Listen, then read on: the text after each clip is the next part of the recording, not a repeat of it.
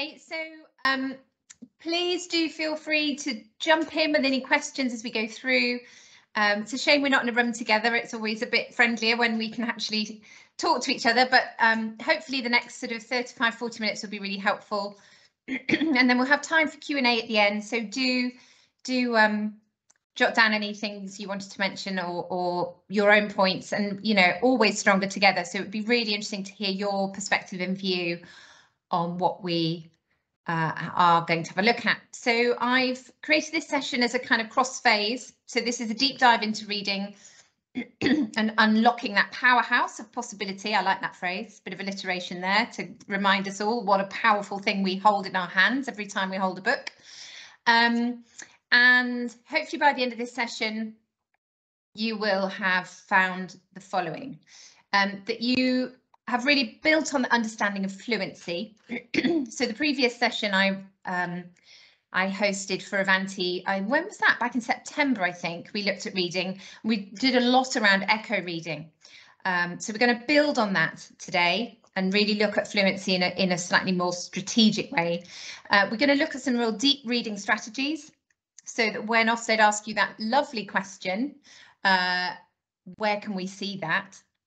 You've got a whole host of ideas and strategies at your fingertips that will evidence really great deep reading. We're going to really look at those prosody and fluency skills and then deep dive into some key resources that I hope might be of use to you or have echoes in what you are already doing. And so reaffirm what you're doing is really evidenced and reinforced by the research. Okay. So fluency very much is the bridge, and I think it's got a real tangibility to it that allows us to understand how successfully our pupils are embedding the comprehension of what they're reading, because the fluency is what stands out as being that bridge between word recognition and comprehension. Apologies, I've got a bit of a cough today. And it really connects our accuracy and automaticity in decoding, and it's that connection between comprehension through prosody. The minute we've got fluent expression, interpretation that shows we understand what we're reading, we've won the comprehension game. So it really is that bridge between those two aspects, word recognition and comprehension. And these are the three elements, as we know, that build and make up fluency. This is from Education Endowment Foundation, Improving Literacy at Key Stage 2. And it's a really useful document to read and has all sorts in there about fluency and it being really tangible in its impact in the classroom. But it's that accuracy that we're looking for, reading words correctly. It's that automaticity, that we are just automatically reading the words without the effort. If we can get to that point, then we are building the fluency continuum. We're moving along, and it's the prosody. It's our ability to stress and have intonation and pace and pitch. It is not reading fast. It is reading with understanding, because it's interesting and engaging reading, because it's understanding what's being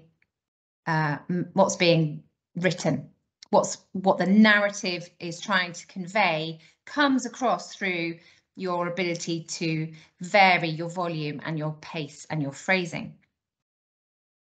And I think this is really interesting for us. So this is in some of Kilpatrick's research, but also appears in the Shotton Hall Research School work on fluency. And it's really key for us, isn't it, to have some things to hold on to. And for me, this is something really important to hold on to. One is that fluent readers read whole words. It's the whole word. And it's almost that the word becomes a picture, I think, in many ways, that once there is that automaticity, it's not decoding, it's a recognition of the whole word. And that's where fluency lives once we've got to that point. And Kilpatrick's research says that actually it's about 1 to 4 exposures of a written word that it begins to be instantly familiar. So we will have our own view on that. And certainly many young people I've worked with, I would say that that's a much higher figure for them. But then maybe for others, it's, you know, towards just the 1 or 2. But between 1 and 4 exposures, Kilpatrick is saying, allows us to become instantly familiar with a written word. And then this idea about deep reading, or in another phrase, might be a repeated reading, allows this rehearsal of text that really hones your ability to identify that instantly familiar whole word. That really does build and layer our capacity for deep reading. And something else that will perhaps be familiar with you, but bears a huge amount of repeating because it's such a useful element to our ability to understand fluency, is what Tim Rosinski's put together in his Fluent Reader work. And that's the fluency rubric. And there are several versions of this, and this is one of them. This is one of the more sort of easily grasped versions. And for me, I think this provides a really interesting team discussion with your departments, a whole school discussion around what this looks like in particular subject areas or across particular year groups, but also with your pupils. You know, there's very much a place for this in pupil speak. This could well be something that you change some of the language around to be useful for your year 3 pupils, for instance. But this allows you to decide where it is you sit on those different strands. So with expression and volume, with phrasing, with smoothness and with pace, which Rosinski says are the key elements of fluency to build and to sort of pitch where you are. And it can be a really great activity as a baseline. It can be something that you then revisit 6 weeks later. It can be a really lovely self-assessment tool, a peer assessment tool, something that you whole class assess when you're listening to somebody's speech, perhaps somebody famous giving a talk on whatever it might be. But this is a really tangible element to unpicking what fluency sounds like and what it looks like. And here we've got scores of 10 or more would indicate good progress in fluency. Below 10, perhaps need a bit more additional instruction, a bit more deep reading, and then come back and then revisit so that we are always able to evidence our success. So have a look at that. That's available in Tim Rosinski's work. There are different versions of it, but that's quite a nice one to start with. Sorry, Helen, where did you say we could access that, or will we be getting these slides? I will send you, I'll send Rebecca the PowerPoint so you'll have that, but it's part of Tim Rosinski's work. So if you were just to Google his name and fluency rubric, that okay. image comes up. He's got some great resources on his website, and I think he's got about 10 or so different rubrics that you could use depending on the level and stage you're working with. Brilliant, thank you. Okay, and I don't know about you, but Matilda seems to be everywhere at the minute, and that's quite helpful for us when we're looking at reading today.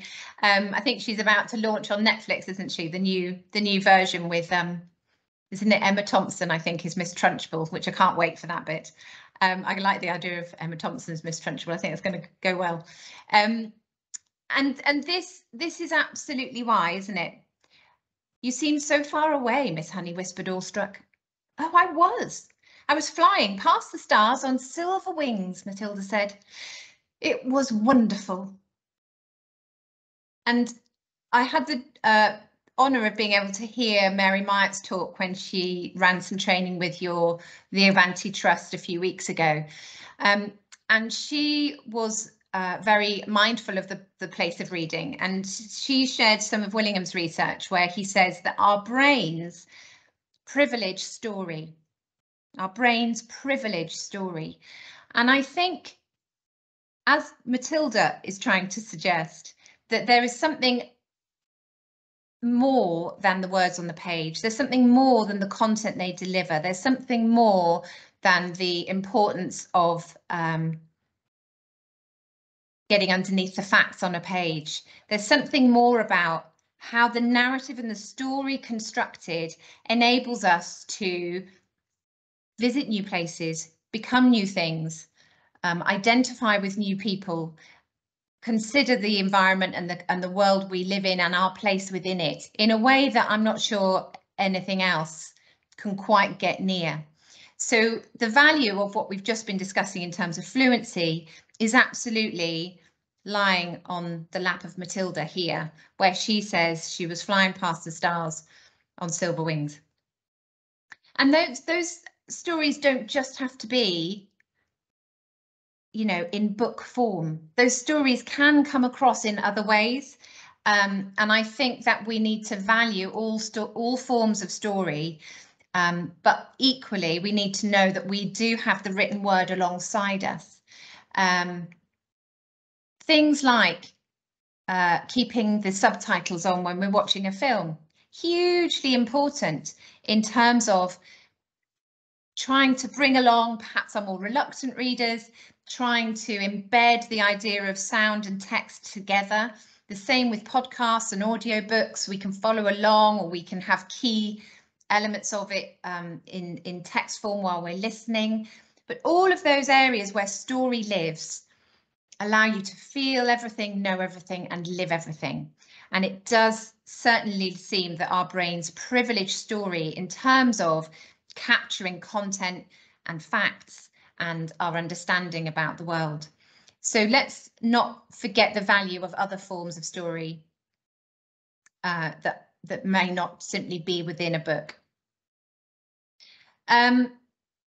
Because it's a really important thing that we do, and we are at the moment finding that we have all sorts of barriers to leap over, perhaps particularly our boys, perhaps particularly at the higher end of education at A level. I think that our students are voting with their feet. Perhaps we have not treated reading in the way that we should have, and we have made it quite reductive in terms of simply you know, comprehension activities.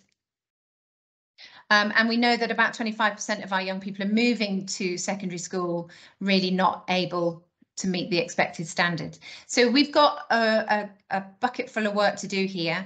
But reading, really more than any other subject within English, gives our pupils the access to the whole of the rest of the curriculum. So it really is one of the most fundamental elements that we can encounter. So let's have a look at some deep reading strategies and see what we can do about that barrier, see how we can overleap it. So these are from the Shotton Hall Research School findings around what really allows us to access that deep reading. One of them here is around that real modelling of fluent reading. We're familiar with modelling writing, we're familiar with modelling talk. Modelling fluent reading perhaps is something that we have thought wasn't as important, I would say. I worked with Ofsted for about 8 years, and I'd say in all of that time I never once heard anyone model fluent reading and then ask for pupils to return that expressive reading. And the value inherent within that is huge, because we are then almost teacher in role. It's almost taking on that mantle of drama teacher in role, modelling that fluent reading where we're really thinking about our pitch and our intensity and our emphasis and our pausing and all those elements that build to those prosodic features that show the link between comprehension and fluency.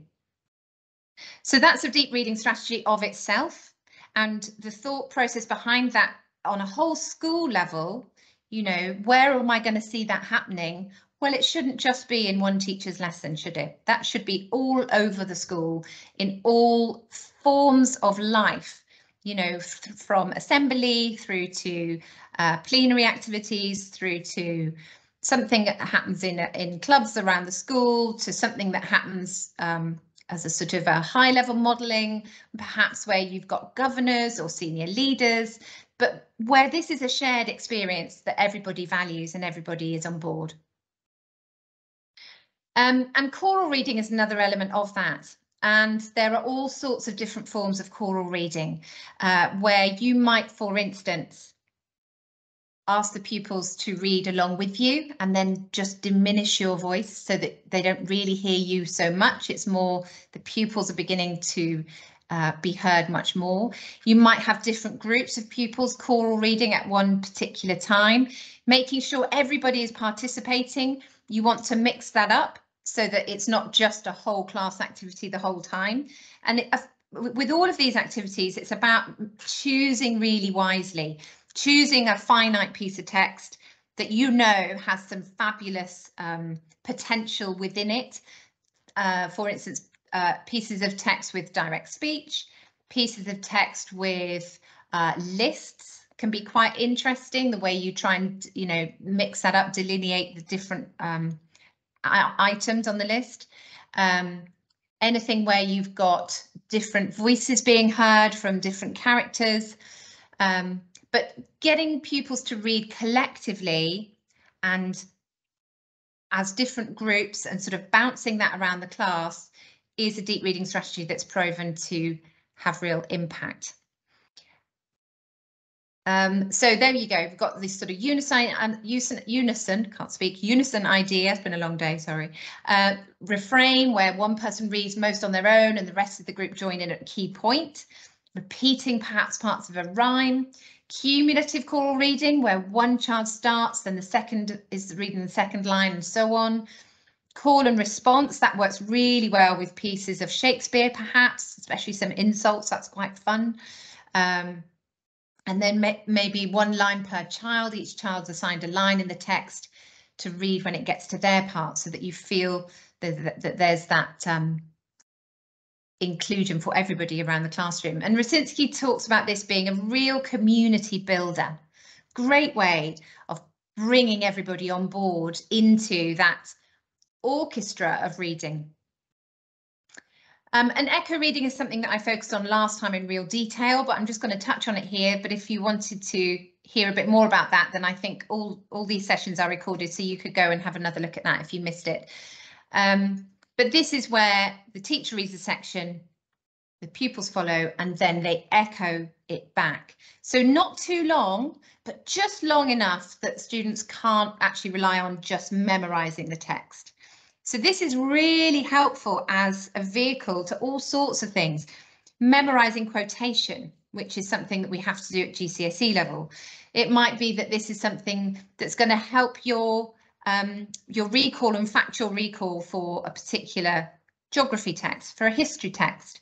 It might be that this is a character description that you need to remember. It might be that you have set this as a homework and then you play with it as an echo reading in the class to just really try and understand the music of the text that's being read, because that's where comprehension lives. And then deep reading, where you repeat and you repeat until there's a real level of fluency achieved. And this is very personal to each particular child. So it might be that that deep reading is achieved quite quickly, or it might take a lot longer.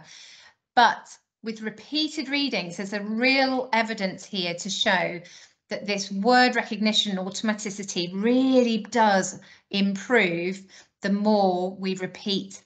And it empowers our children, because suddenly our kids who think they're not good at this stuff feel they can.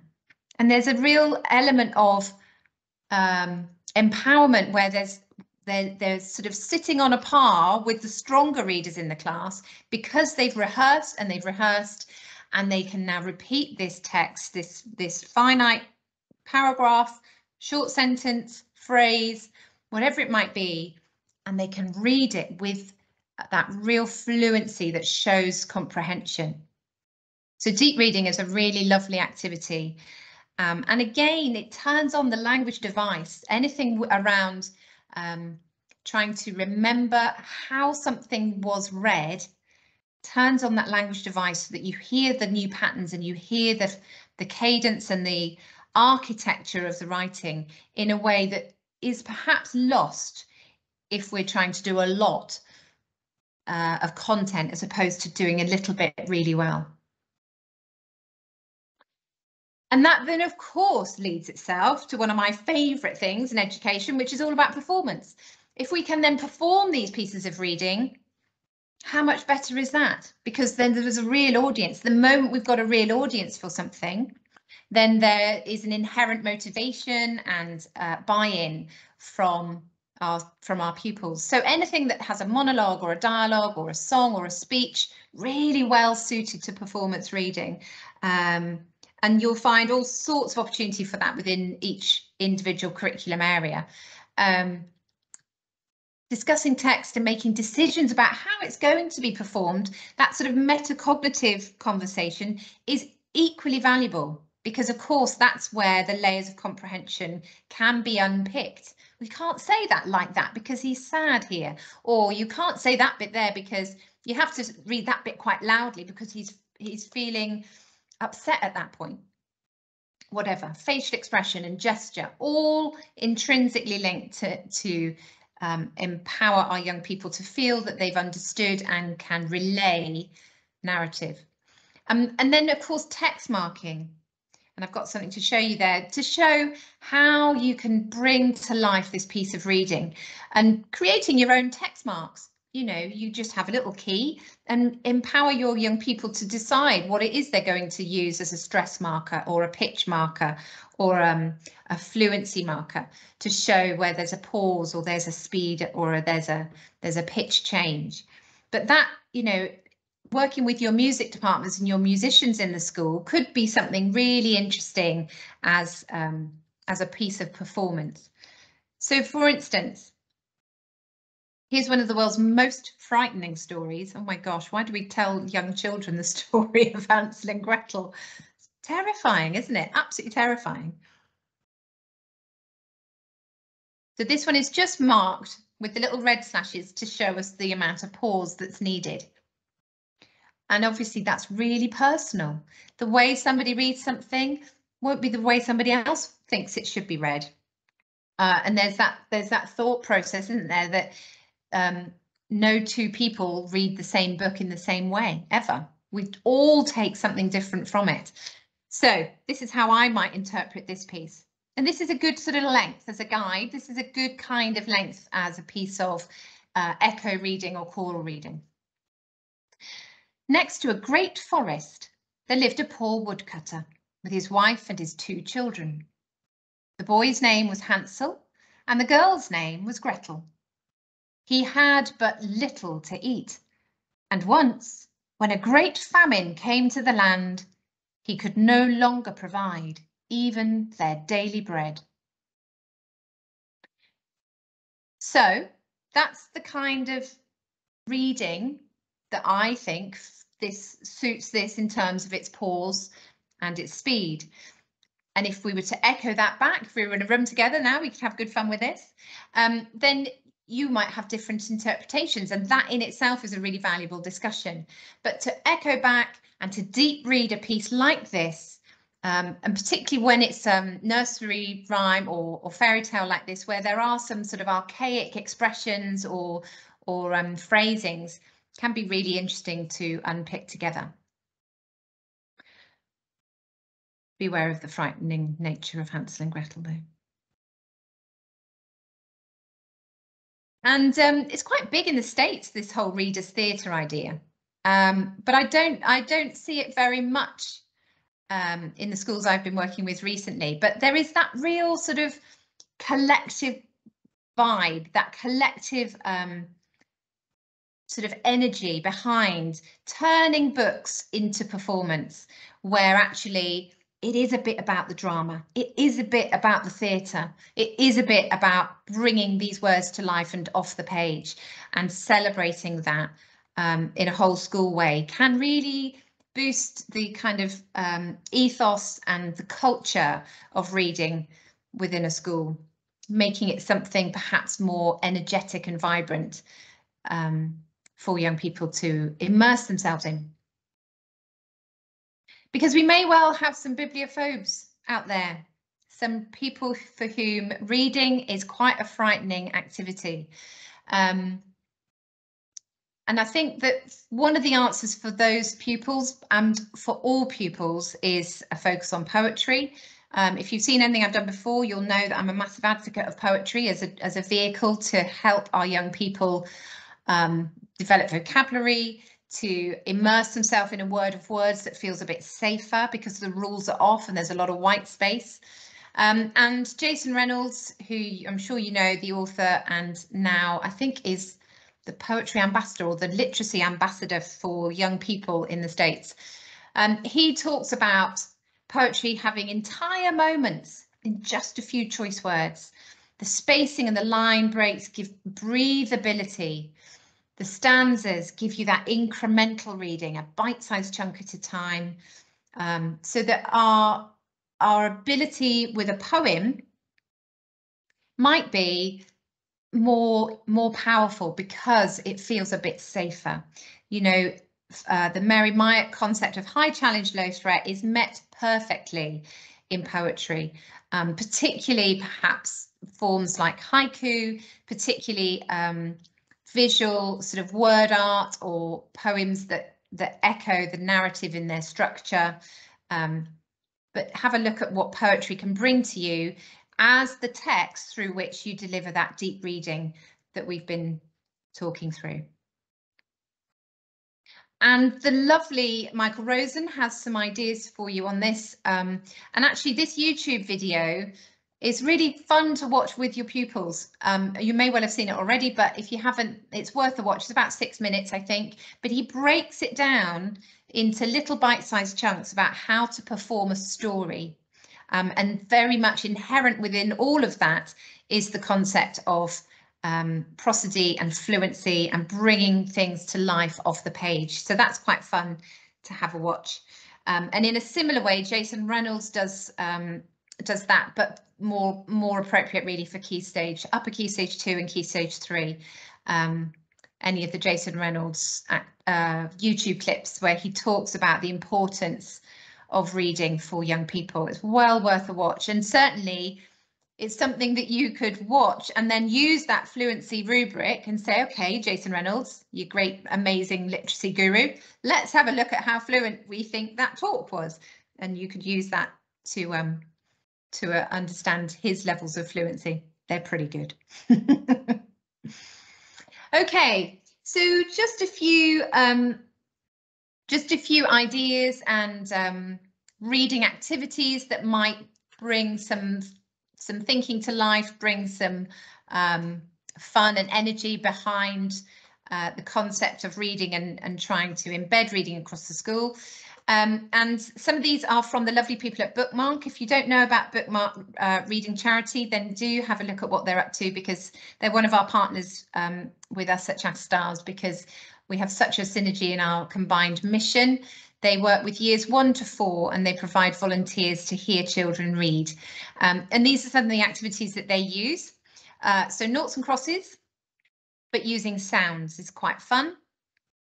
And the higher up the school we go, that's something that our children could create themselves, and then perhaps work with children lower down the school or with different groups of children to see if they can solve the noughts and crosses boards that they've devised. But that's quite nice to use sounds for noughts and crosses. Some fastest finger first, where young people have got to find a synonym, find the word that they're being talked about. So finding the word quiet here. How quickly can you find a word that rhymes? How quickly can you find a word with the E sound? So that kind of turning reading into a game, trying to isolate particular words, particular vocabulary. This one is about rhyme, sound and sight recognition. And then there we go, there were the words. And then this one, much more to do with vocabulary. Find a word that has the same meaning as pile, so looking for synonym. There it was, mound. And then this one, a phrase that means move away from each other. Can you find it on the page? There it was, scatter left and right. And treasure hunts. I've seen quite a few of these. Sometimes it's quite nice for the pupils themselves to create the treasure hunt of the sort of things that they want to read. But if there's a kind of a route through the reading journey, that can really help, so that you know, okay, I've read something that gives me advice.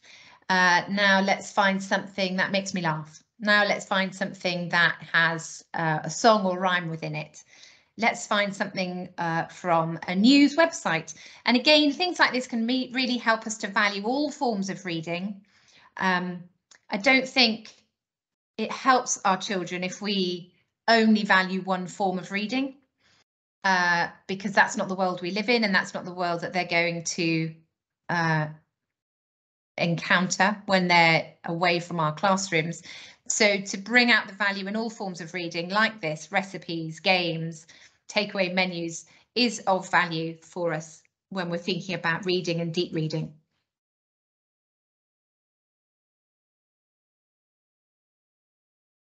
And then a scavenger hunt is quite fun, isn't it? When we're actually reading something as a whole class, they can have a little tip list. So as you're reading with the class, reading to them, reading around the class, choral reading, whatever it might be, there's another element to the cognitive picture here that you're trying to pick up on a few elements from the narrative that allows you a bit more insight. Okay, so I'm just really looking for something that is scary, something large, something red, as we're reading through. And that scavenger hunt can be really well crafted to lead you on to the next element of your teaching sequence, whatever it might be. It might be that that scavenger hunt is something that you wanted to pull out and focus on next time. So that's a good way in, through words or through pictures, to hold a sort of scavenger hunt idea through the text that's being read. Reading game starters. Very easy, familiar elements, I'm sure. Things like hangman for revisiting a tricky word. Story maps. Cressida Cowell does a lot about mapping and the value of a map to create a story. And her website actually has got all sorts of resources on there that you might find useful. But a map is a great story starter. And from that, you know, you can unpick the reading elements from her work. A list of opposites from the key piece of text that you might want to pick out some tricky words from, and then maybe draw or act an emotion that you've been reading and focus on the expression, how to use your voice so that you are pre-armed and ready before you read this piece of text that has a real feeling of jealousy within it, whatever it might be. Then you know that you've pre-taught something of that emotion. And a mood graph is always fun. I did some work recently with the schools in the Wirral, and we were talking about the use of Shakespeare and trying to plot how Lady Macbeth and Macbeth start and end, and where there's a crossover of power and how that looks and who's happier at which point in the narrative. And you can take this kind of concept of a mood graph from the very basic version that we've got here to something much more in depth and quite complicated. And as a trigger for talk, a mood graph is a fabulous route into a reading narrative, but it does allow you that sort of conversation around the story, around the characters, around the emotion and the motivation, that then is a great way to share a story and to share the talk that's inherent within those ideas. And you can act it out. We've already mentioned about memorizing poetry and quotes, but certainly, you know, if you are looking for deep reading strategies, memorizing elements of poetry is really, really valuable. And the longer the poem, the less easy that becomes. But it does stock up that language store with all sorts of patterns and rhythms and vocabulary that will really benefit when you're looking at trying to focus on a fluent reading. concept. And here's Jason Reynolds telling us about the stories we read in books are ones we can experience over and over. They serve as anchors, wings, compasses, roadmaps, and magnifying glasses. And I think that in terms of deep reading and this idea of reading something over and over to build the fluency within it, not only does it do that, but it also reinforces this idea that these words and these ideas that we surround ourselves with can provide us with wings. They can provide us with a roadmap. They can provide us with a magnifying glass. You know, it's certainly true that we are now much more mindful that our young people need to see something of themselves in the books that they're reading. And to that end, this is what we want those books to do. We want them to magnify certain elements of life. We want them to provide roadmaps. We want them to be a compass to guide and wings to soar and be amazing in their chosen path. So yes, it's about deep reading. Yes, it's about understanding how we build fluency. But one of the most vital elements of the reason we do that is provided here beautifully, eloquently by Jason Reynolds. So my challenge to all of us is, what's our marmalade sandwich? What is it that's our marmalade sandwich that we keep in our hat in case of an emergency?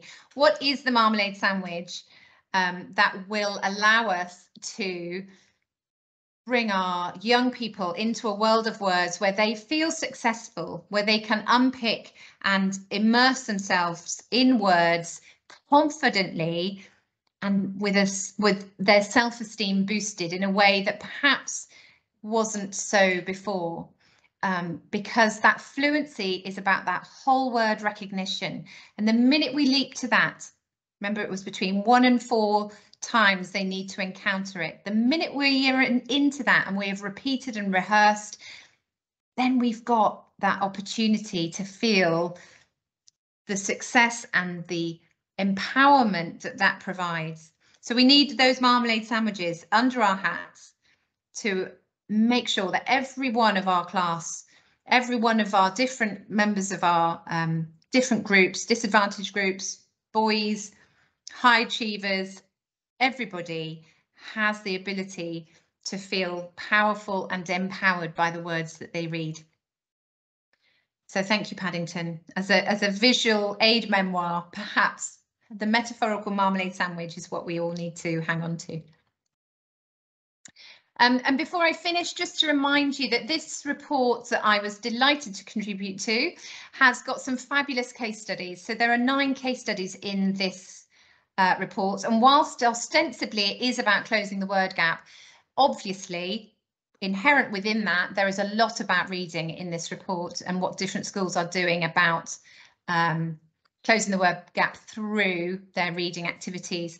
So there's all sorts across the nation here for case studies from Plymouth up to Scotland, and I think you'll find something useful in there. There's primary schools, there's secondary schools. Some of the transition activities that they talk about here are really exciting around the use of the family tree, and some more sort of dramatic interpretations, ideas for assemblies. So do have a look and see if there's anything in there that would be helpful or supportive. There is a range of books called Boost Your Vocabulary that I happen to know are rather good and useful.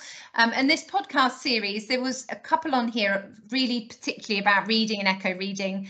And there are 2 podcasts there that feature with Michael Morpurgo, and he talks about what we can do to create a world of words for our pupils. So have a listen to some of those, they're really helpful. There's a YouTube channel here that I run, and on there you'll find all the Bookmark and Chatterstars collaborative webinars that we've just been running. So have a look at those because there's lots there around reading that might be of use to you.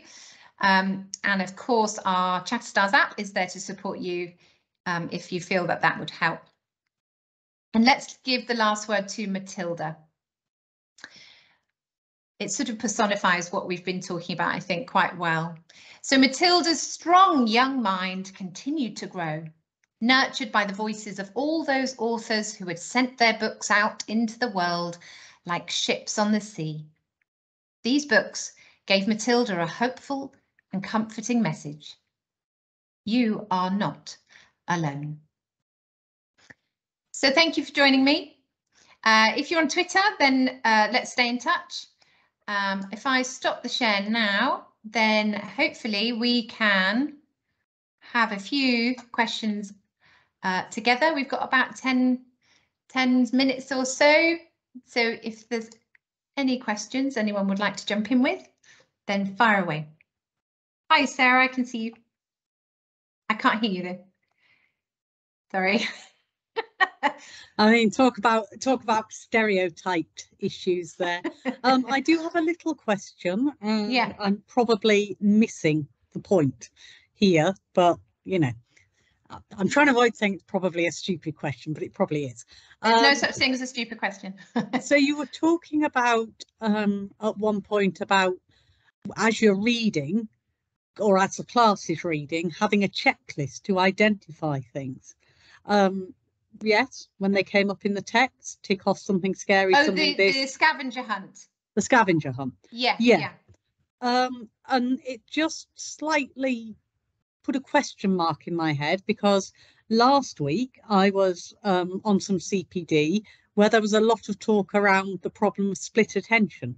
And if you're trying to focus on two things at once and you're not focusing on either of them properly, and so on and so forth. And I mean, I know that's to be dealt with caution because some kids do really well with a fidget toy and other kids, you know, need to be in a dark, you know. Yeah, so I know that it's all on a scale, but I was just wondering how the scavenger hunt works with the whole split attention problem. You know, does it work? Yeah, it's a really valid point. Yeah, and I've certainly taught pupils for whom that would really not work.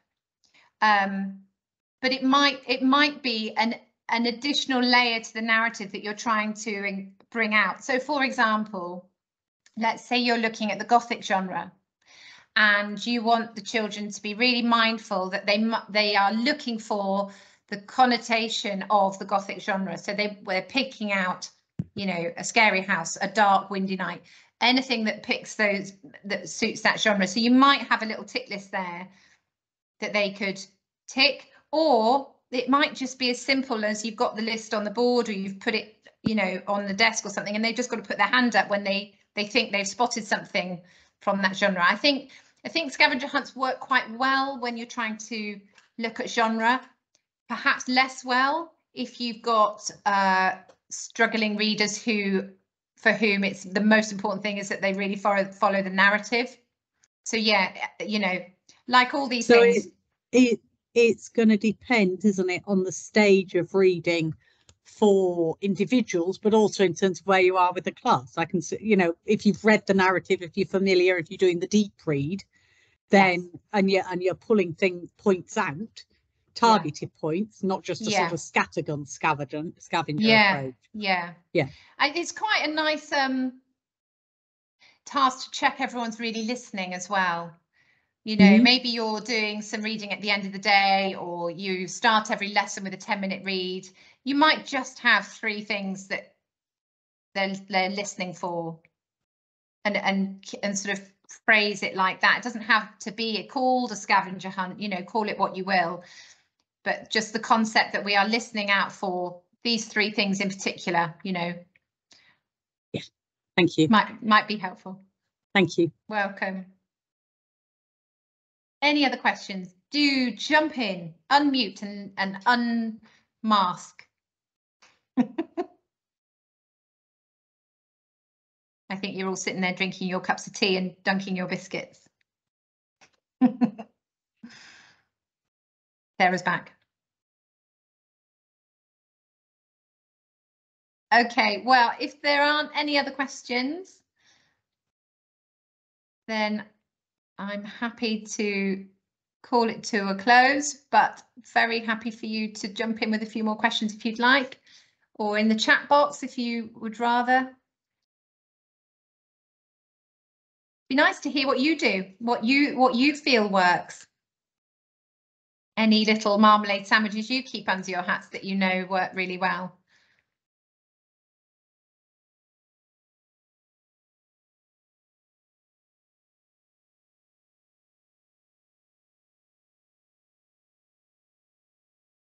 Someone just cropped up in the chat. Yeah.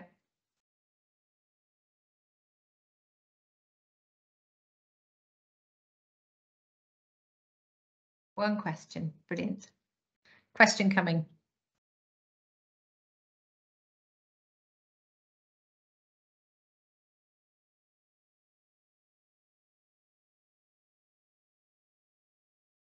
How could we incorporate techniques into other subjects, especially RE?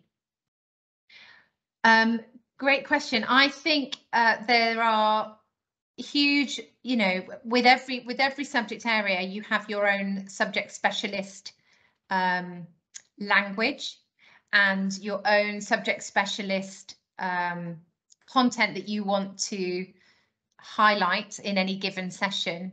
And activities like scavenger hunt we've just been talking about, but certainly those deep reading strategies about rehearsing for meaning can be really helpful. The echo reading concept can really support that understanding about, you know, maybe it's key dates, maybe you want to add drama to a piece of writing, but it's certainly true that, you know, our brains privilege story. So within any subject area, if you are reading texts that have created a narrative around the fact that you're trying to teach, then our brains will privilege that. That is how we understand and get on board and hold on to the concepts that we're trying to teach and deliver. So I know with history, for example, historical fiction can be hugely powerful in helping young people understand, you know, the Great Fire of London, to understand World War II, whatever it might be, because we, on a human level, really can identify. And the minute you've got that narrative writing, all of those deep reading strategies are really important to bring out the comprehension of what it is that they're reading.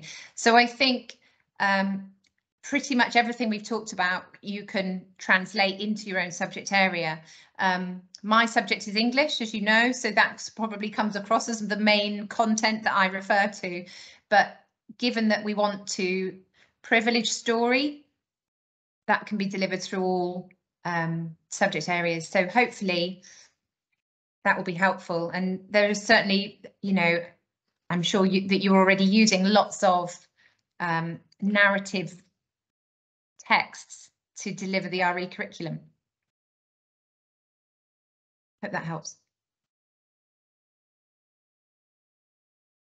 Zoe, have you got a question for us?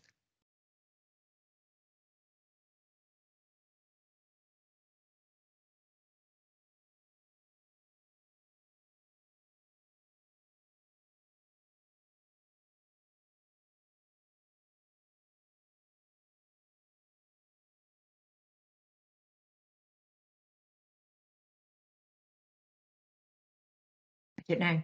I can see the three little dots like you're writing something for us, Zoe, but yes, you are. Brilliant. Okay. Oh, that's a great question. Considering starting a weekly reading lesson. Excellent. Yes, do it, do it. Would you suggest using a reading program? I don't know your context, so that's quite tricky. I can give you my personal opinion, which is regarding Accelerated Reader, that I think it has some value. My biggest worry with it is that we tell kids what they can and can't read, and by doing so, we might well squash some of their natural curiosity and interest and motivation to read a book that they have chosen. So that's a bit of I'm always a little bit nervous about that with Accelerated Reader. But that said, I know that some schools do find it has some success for them. I would say if you are starting a weekly reading lesson, what year are you working with, Zoe? Here she is. Hi, Zoe.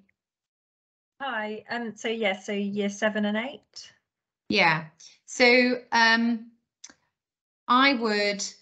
there's a lot of evidence coming through quite recently to say that reading something that is more challenging than we think those young people can cope with has huge impact, particularly when you are really modelling that fluent reading carefully and doing a little bit of choral reading or a bit of echo reading along the way.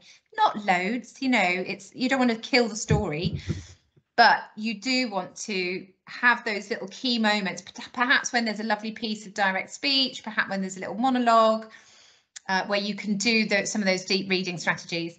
But I would see who you've got in front of you. Don't necessarily give them the choice because they won't know what they're choosing, but do have a think about then their interests, you know, your context as a school, what's local to your community. Those sorts of elements will help you choose books, but I would just go for it. Thank you. You know, yeah, obviously we're reading all the time in English lessons and discussing the novel and doing various activities, but I'm just wondering about, you know, literally just reading without any writing alongside it for once a week. Yeah, absolutely do it, and don't feel worried about doing that. You know, we've beaten ourselves up for so many years in education about not having evidence for having done work. Yeah. And actually, what is there that's more valuable? I would say choose some poetry alongside all of that as well. You know, you can have, you know, collected poetry, couldn't you? But to share poetry regularly that's of a high level, just be so brilliant. They would learn so much, and there's a catalyst for talk. You know, it couldn't be better, really. Thank you very much. Thanks.